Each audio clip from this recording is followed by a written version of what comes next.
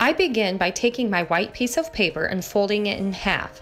This creates a manageable space to draw my optical illusion.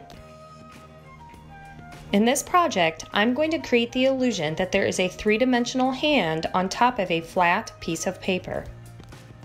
I start by tracing the outline of my hand very lightly with pencil. Next, I'm going to select my favorite colors and markers.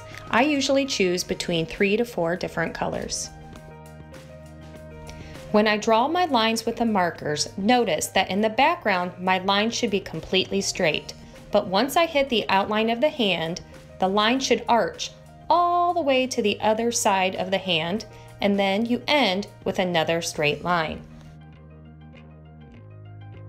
The area around and within the fingers can get a little tricky.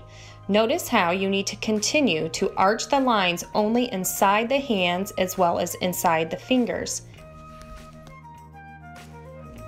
I must tell you that the more arched the lines are inside the hands and fingers, the better the optical illusion appears. I repeat this step with a different colored marker. The optical illusion will stand out best if you continue to use a predictable pattern